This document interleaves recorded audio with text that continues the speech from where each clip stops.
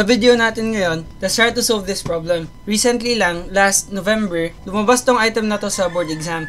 And so that's why we will discuss this. Now we have the two lumbers, 75mm by 200mm each, which are connected at right angles as shown dito sa figure natin.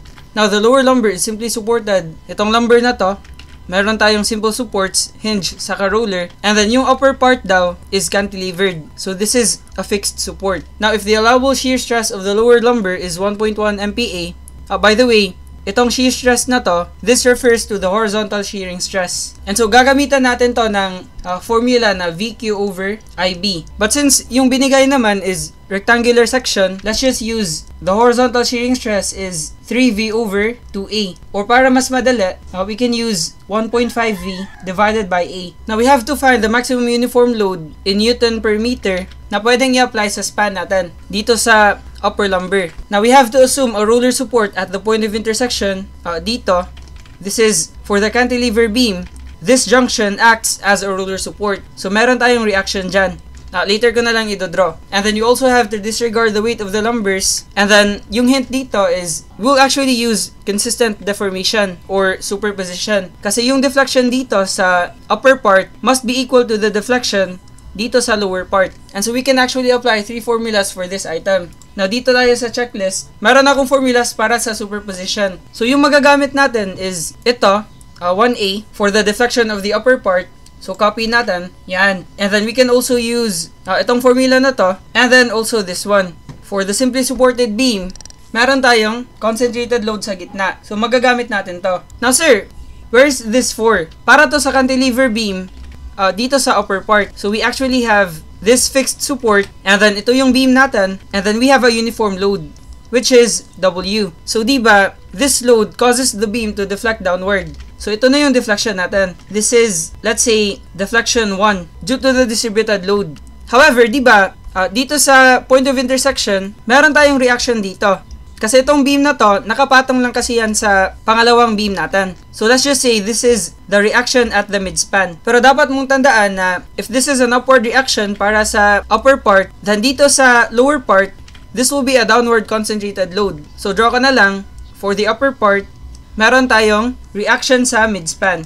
Now this is upward kasi yung reaction sa midspan, para yung roller support dito. And so this reaction will reduce the deflection dito sa upper part. And so the deflection that this will cause, since this is an upward load, magiging paganto. So this is our deflection 2. And then finally, for the simply supported span, ito na yan. Meron tayong hinge, saka roller. And then dito sa gitna, we have the reaction sa midspan. So this is the reaction sa midspan. And then it acts opposite to this one. Kasi again, yung reaction dito sa free end ng cantilever beam, ito yung midspan ng lower part. So erase ko na lang, ito na lang yung titingnan natin. And so meron din tayong deflection dito, which is paganyan. And then this is our deflection 3.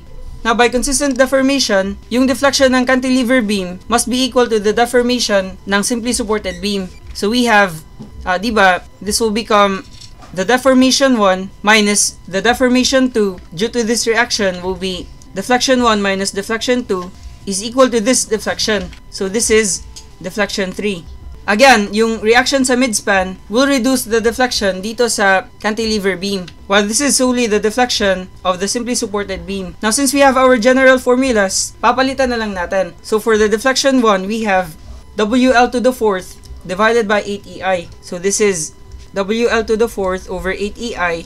And then our deflection 2 will be minus, again this is minus, kasi upward kasi yung deflection. This will essentially reduce the deflection 1. So this is now our midspan. Again, we are just replacing P. And then times L cubed divided by 3EI. And then this is equal to the deflection 3, which is PL cubed over 48EI. Again, this is just a derived formula. So we have our midspan for this configuration times L cubed divided by 48EI. Yan. Let's just color this so that it will be more understandable. So diba, ito yung ano natin, W. By the way, yung L natin ay 8. Saka yung X. So X is 8. This is 8 over 2 plus 8 over 2. Yung total span will still be 8 meters. Yan. Now first, let's look at what we can cancel. Diba, all terms contain EI dito sa denominator. So we can actually cancel that. So wala na tong EI. saka ito, and then ito rin. And then our L is 8, saka ito, and then ito rin. So we have W times 8 to the 4th divided by 8 minus our midspan multiplied by 8 cubed divided by 3 equals our midspan times 8 cubed over 48. Now, diba, we still have two unknowns. Kasi wala pa tayong our midspan or yung reaction sa midspan. Na paano natin to makukuha? Diba, we are given the maximum horizontal shearing stress. Again, we are not using the direct shear stress kasi mas malaki kasi yung horizontal shearing stress kesa sa direct shear stress. Kasi diba, meron tayong 1.5 dito. If we use the direct shear stress, it will just be V over A. So this is lesser because we are multiplying this by 1.5. Itong horizontal shearing stress. And so the next question that will arise is, how can we solve the reaction sa midspan or the force dito sa midspan? Now, diba, if we have a simply supported beam na mayroong concentrated load, our maximum shear will occur at the supports. And then, diba, since this is at the middle, yung reaction natin dito sa ends will be half nito. So, this is our midspan divided by 2 and also this one. Yan. And then, this is our maximum shear. Ito kasi yung gagamitin natin dito sa formula ng horizontal shearing stress. So, copy natin to. By the way, ipapakita ko na lang why we are using this instead of this one. So, now, let's try to solve the reaction at the midspan. So, we have our horizontal shearing stress is equal to 1.1. So, this is 1.1 equals 1.5V, in which our V is our midspan over 2. So, our midspan divided by 2 over the area of the cross-section. So, this is, we have a 75 by 200 cross-section. So, this is 75 mm times 200 mm. Yan. And so, solving the reaction at the midspan, we have 1.1 equals 1.5 times x over 2 divided by the area, which is 75 times 200. So, our force will be 22,000. So, our midspan equals 22,000 newtons. Now, sir, what if nagkamali ako and then yung ginamit ko is yung direct shear stress? Ito yung mangyayari. Let's remove 1.5 kasi diba, yung direct shear stress will just be force over area. Ito yung shear force, which is our midspan over 2 divided by the area. So, press shift solve.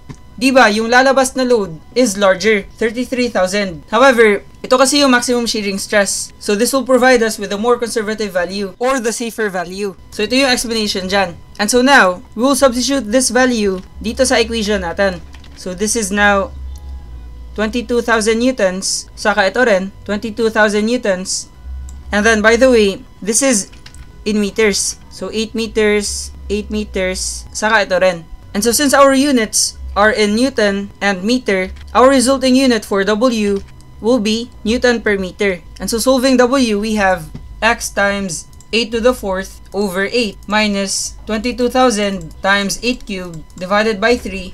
And then this is equal to 22,000 times 8 cubed divided by 48.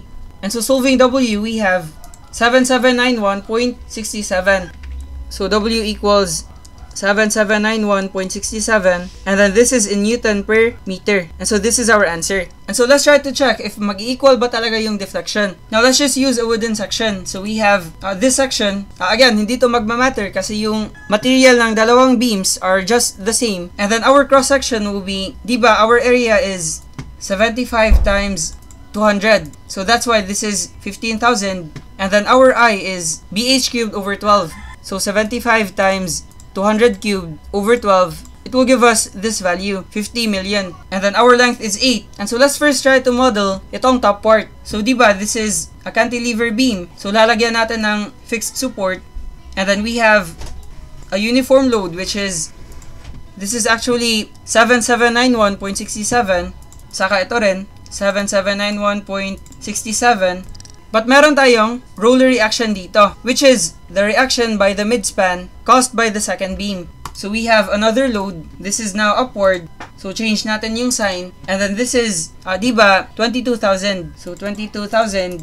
Yung deflection sa free end will be, check natin, this is minus 0.358. So minus 0.358 for the free end of the cantilever beam. And so let's try to check if the deflection will be equal dito sa simply supported beam natin. So change natin, remove natin yung loads, and then this is now downward. And then andito na yan sa midspan. So this is at 4 meters. Yan. And then our support will be simple supports at each ends. So yan. Now, diba, yung maximum deflection sa midspan is equal to minus 0.358 also. So, this is 0.358. And so, diba, equal yung deflection ng dalawa. Which means that our process was correct.